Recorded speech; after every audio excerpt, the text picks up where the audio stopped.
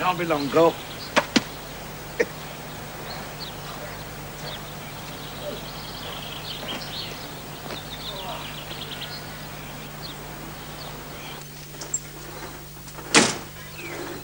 Hello, dear. Watch where you walk. And put mud all over that floor. But I'm not putting mud all over the floor. I've just cleaned that floor. You think all I've got to do is to clean the floor so that you can come in and put mud all over them? You're mistaken. But I ain't putting no mud on your floor. Well, don't. I've got more to do than clean floors so that you can come in and walk mud all over them. But I ain't putting no mud on your floor. Show me, go on. Where's the mud I put there? I don't know why I bother. Spend all day cleaning just so that you can come in and drag mud all over the floor again. But I ain't dragged no mud in. I mean, there's a scraper out the front there to get the mud off your boots. But no, it's too much trouble to use that, I suppose. I don't need to, look. You'd sooner drag it in all over the floor. What you want, anyway? Nothing. Well, what you doing in here, then? I live here, don't I? What's the matter? Brewers on strike? Look, I'll come back to see you, dear. Yeah, well, you've wasted your time because I've got no money to lend you. I'll come back to see you. If you like, I'll come out and have a drink with me. What's the catch? There's no catch. I just thought maybe you and Min like to come out and have a drink with me, that's all. Where is me? Making the beds. She ain't making our bed, is she? Yes. I've asked you not to let her make our bed. God, blimey, the way she makes it's like climbing a straitjacket. Well, you don't like it, you do it yourself. Now, come on, move out the way. I've got work to do. Well, look, leave the work. It won't matter for a while. Come out and have a drink with me. I've already told you I've got no money to lend you. Look, why is it every time I ask you to come out with me, you always seem to think there's some sort of ulterior motive? Well, there usually is. I'm your husband, and I... Yes, you are. And in all the 45 years I've been married to you, I can count on the fingers of one hand the times you have sought my company. Blimey, there's no pleasing you, is there? There we are then, I've done the beds. Yours won't need making for another week. Oh, hello, Mr. Garnett, you're home early. Pubs ain't shut yet, are they? Look, I come back to ask you and her if you like to come out and have a drink with me. Ooh, that'd be nice. But I must warn you, I ain't got no money to lend you. Oh, God. I'll go on me bloody own. Oh, it's all right. I'm only teasing. Come on, breath of fresh air. Leave the work, there's always work to do. No, I'm not walking all the way up the pub. It's too far. Oh, but that's the point, innit? You won't have to walk, my dear, will you? Because I've got transport outside, haven't I? Transport? What transport? Why do you think I'm wearing this? 'Cause you're stupid. You ain't got a job as a dustman, have you? No, I ain't. Come on outside, I'll show you. Come on. It's out here. What is it? You'll see. Here. There it is. What is it? What do you think it is? Is it ours? No, it ain't ours, dear. It's mine, but you can have a ride of it. Does it go? Of course it goes. How do you think I got it here? I didn't bloody carry it home, did I? No. Well, I don't know. You keep on about how little money we got. Now we've got to keep on economising. You go buy a thing like that. But it's only 50 quid. God blimey, that's an investment, it is. It's all our transport problems solved at a stroke. Don't do 60 miles to the gallon, that will. 60 miles for £1.30. God blimey, I mean, we're three of us up. That's cheaper than your trains or your buses. £50 for that? Well, that's a bargain, 50 quid. It's worth more than that for scrap. I should hope so. Because it is scrap, isn't it? I'll trust you to put the mockers on it. Look. Listen. Come on, girl. I'll drive you out the pub. No, I'm not getting in that. Not with you driving it. Oh, don't be daft. God blimey, they're easy to drive, them things are. Sean could drive one. Maybe. Could I have a drive of it, Mr. Garnett? No. Now, what are you worried about? I drove it home, didn't I? I can drive that at the pub. Yes, looks easy enough. I mean, it's only a bike, isn't it? It's a bike with an engine, isn't it? And you don't have to balance it, because it's got that other thing, that sidecar. That'll balance it, won't it, Mr. Garnett? Be steady as a rock when she gets in it, eh? Plenty of ballast there, girl, eh? Anyway, I drove one of them things during the war. So you say. I did. I was the dispatch rider for General Montgomery, wasn't I? You never left Wapping during the war. I was a dispatch rider for Monty in Wapping. You was in Home Guard. That's right, Home Guard. I was guarding Wapping, wasn't I? See, Wapping was a highly strategical place during the war. And I was taking messages, well, dispatches really, from Monty's headquarters to all his other generals. What was Monty doing in Wapping? He was fighting his second front in Wapping, wasn't he? I never heard of Monty being in Wapping. Not that Monty. Well, blimey, they didn't broadcast it, did they? They kept that secret where he was. Anyway, second front wasn't in Wapping. Second front was over the other side somewhere. I know where the second front was, my dear. Second front was in France, eventually. But Monty started it off in Wapping. Well, I would have thought he'd have started it somewhere more like here. So would I. Beside the seaside. He couldn't start it for somewhere like here, could he? Because they ain't got no bloody docks here, have they? Oh. Not near Eastbourne. He needed docks to load up his boats, didn't he? That's why he was down in Wapping. I mean, blimey. We had some of the biggest docks in the world down there in Wapping. Your East India Dock, your Royal Albert, your Victoria Docks. Liverpool docks. I mean, that was all docks, wasn't it, down that side of the road, from Wapping right past Canning Town. Till the bloody Union shut them all down. I mean, there's no other suitable place for Monty to start his second front from except Wapping. Well, it's the first I've heard of it. Ain't me. Yeah, well, they kept it a secret, didn't they? I mean, I couldn't tell you that we were starting our second front in Wapping because I didn't want to worry you. Anyway, all of us headquarters staff swore to secrecy. See, we was all under what was known in them days as your Official Secrets Act. It's more than our lives are worth to tell. I mean, remember what they used to say during the war? Careless talk, cause... Lives be like Dad. Keep... Mum. Mum. No, my dear. I couldn't tell you. Not even if I wanted to. And as I say, you'd have only worried. Headquarters staff? I know you was in the Home Guard for a while. But here you are. Yeah, but you waited until the second front was well on the way, and there was no chance of any Germans getting here before you joined it. Look, are you coming for a ride on my bike or ain't you? Mr. Garnett, do you think I could ride on the pillion? I've always wanted to be a pillion rider. All right. Hurry up. Yeah, suppose I'll have to. But I shan't enjoy it.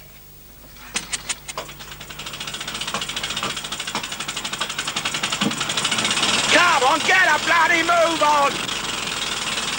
Brits! Hurry up, come on!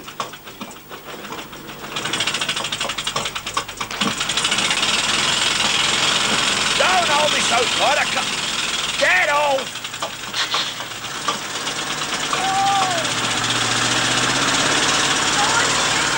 Hey? I said it's not quiet. I can't hear ya! Come on! Come on! Why is it so slow? The accelerator! The seats are stuck! Bloody hell! What? Never mind!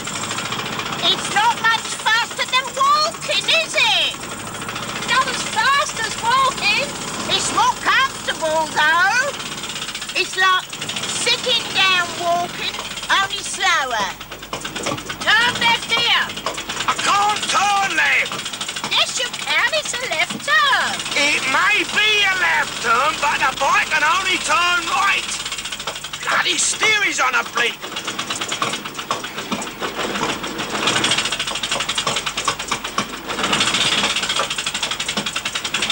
Put your arm down! Put your arm down! Well, that's the way we want to go. Come on! Won't you go any faster? I told you, it's the accelerator!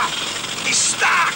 But if we keep on turning right, we'll end up where we started. Come on! It's going up the hill, you see. Steep gradient, this one.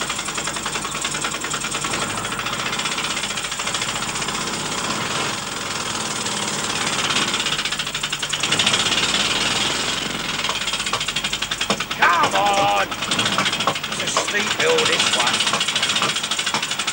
I've had enough of this. I'm going to walk. Pull up over there.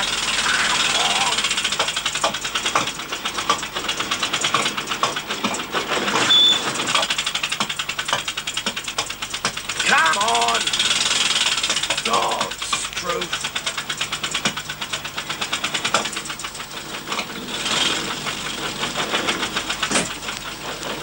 Bloody good riddance.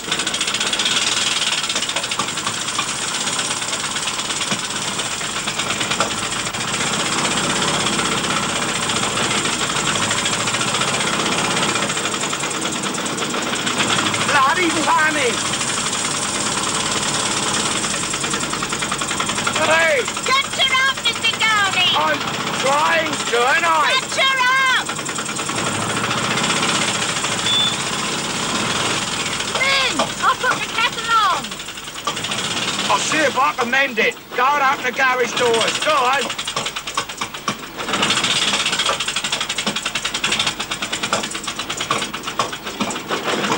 Oi! Dumped that there, have they? Bloody vandals dumped their old rubbish everywhere. I shouldn't move it if I was you, Mr. Garnett. Get in touch with the council, let them move it. It's their responsibility, not yours.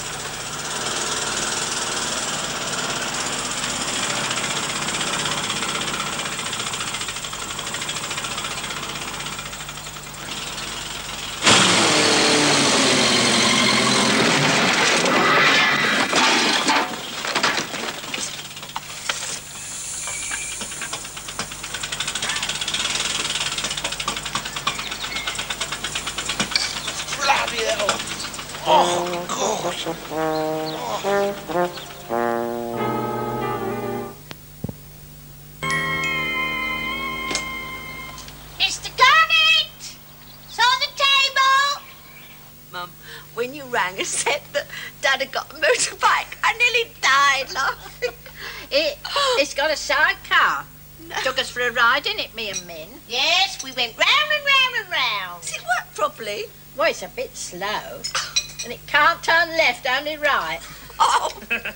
And when we got back, the accelerator, what had been stuck, Become unstuck. become unstuck, and he drove it Right through the back of the garage. right through the back of the carriage. Here it comes. Hello, mate. What? Yes, Dad. Oh, thanks very much, tar. Hello. All right. All right? Yeah, fine. Grandad? Yeah, Grandad. Bloody hell. How long we got to stay here for? Shut up, we just got here. This is cold. Whose fault's that?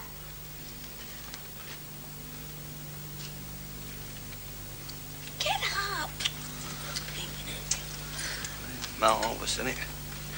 You've got a motorbike, Dad. Yeah, I got my own wheels now. Of course, you need wheels in a place like this.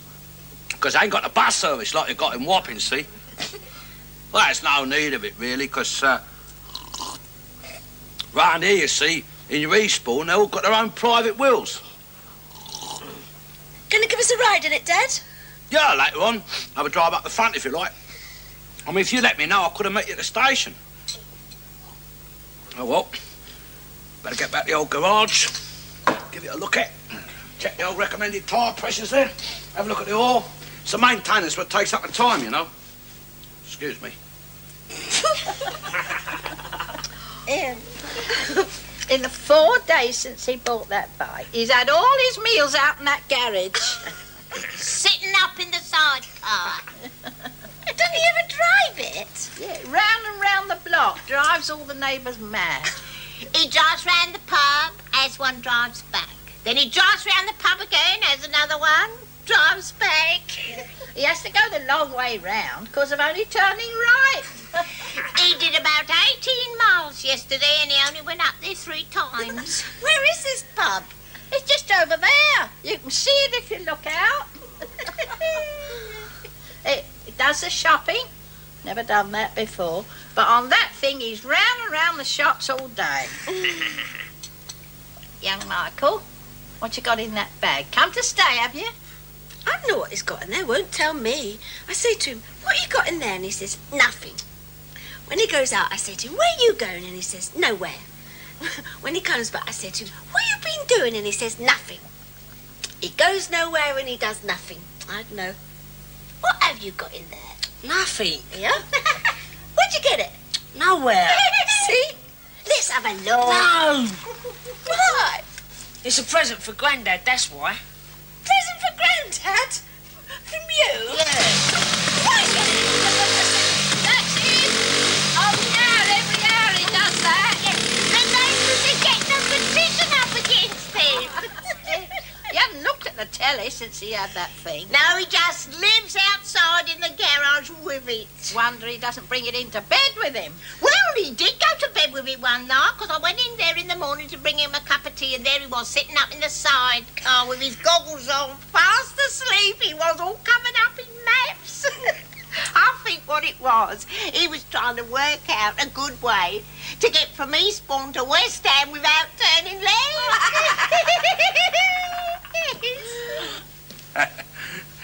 Did you hear that, Reet?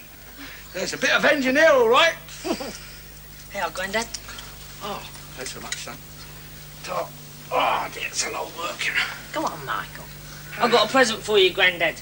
Present for me? Yeah. You got to shut your eyes, that's a surprise. Yeah, all right. Oh, blimey. All I've got from some people Christmas time, isn't it? No peeping. All right. Here you are. God, blimey. That's a skid lid. It's just what I wanted. Thanks very much, son. You have to have one of these by law, you know. You! Dad said every good Nazi should have one.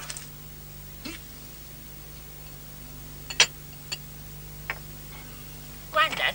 Yeah? Do you think when that prince, right, you know, Charles, when he gets married, he's going to marry someone like her, like your queen? Of course. Of course he will. That's the hold up, isn't it? Try to find someone like her. Well, I don't know, I mean, if I was the Prince of Wales, right, and had all his money, I'd go for someone more like your Raquel Welch or your Britt Eklund. You know, someone with a bit of form on them. You... Your rules don't marry for that! Dirty-minded little punk kid. He's only joking. Joking? It's fixed who Charles is going to marry anyway. Lady Diana Spencer. You never marry her. He loves her, it's obvious. Oh, yes, he does, Mr. Garnett. It said so in Tidbits. Or one of them papers. Nice house they got, though, innit? Is that their passage where they keep their bikes? You can understand why intelligent people not only want their own private wills, but also want their own private schools, where their children can be taught all the right things to think and to say, things that their parents who are paying the money approve of. So those children can grow up respecting their parents and believing in all the things that their parents believe in, and none of this arguing all the time and trying to prove people who are right wrong. More cake, Michael. If you'd stop stuffing your face with cake and pay attention, you might learn something. Bloody rainbow nut. Well, your wars don't marry for love. God, blimey, can't imagine young Prince Charles coming home and saying to his mother, Mum, I just met this girl up the Odeon. Can I bring her home for Sunday tea? No. No. He has to marry who he's told to marry. He'd have a bit more respect for his parents than to marry someone who they might consider was beneath him. Well, you consider I did. I never said that. You've never stopped saying it. But it's true, innit? You could have done a lot better to marry that ignorant, lazy, good-for-nothing scars git. That's Michael's father you're talking about. Well, And my husband! I am not talking about your husband. I'm talking about Prince Charles. His has to be a marriage of convenience. He could sow his wild oats, so he'd be allowed to do that. Probably already done it, if the truth be told, but he's kept his nose clean while he's been doing it, because there's never been a breath of scandal about that lad. Mind about laughing. Ain't been easy for him, is it? With your William Hockey and your Nigel Dempsey and all the other media spying and prying on everything your royals say or do. You see, in the old days, when a King of England went to one of your foreign lords and said, I am prepared to take your daughter and to share my throne with her and let her sit upon my right hand. Because he couldn't turn left. He wasn't inferring that he loved her. Oh, no. No. No. He was doing a deal, striking a bargain. And a bloody hard bargain it'd be and all. He'd say to her father, he'd say, in return for this honour I am prepared to bestow upon your daughter and you, I shall want, and then he'd state his terms. He'd say, I shall want this and that and the other. Especially the other. Doing that way, he wouldn't have to go to war with them. I don't care what you say, Dad. I bet Prince Charles marries Lady Diana Spencer. And I'll bet you he don't. I bet she does. Made me head all wet now. I bet you he don't. I bet you he does. Come on, Mike. Here, if you're going to take him to the station, you better leave now, just in case. Just in case what? Oh, plum, I think she's going potty in her old age, that one. So on, Nan. How about that? Anyway, I bet you she don't. I bet she does. I'll bet you she don't. I bet she does. Oh, it's cold on this. Here, Uncle. Have a swig of this. No, thanks. Keep you warm. You shouldn't drink that while you're driving. Don't you start nagging. Blimey, you get worse than your mother, you are.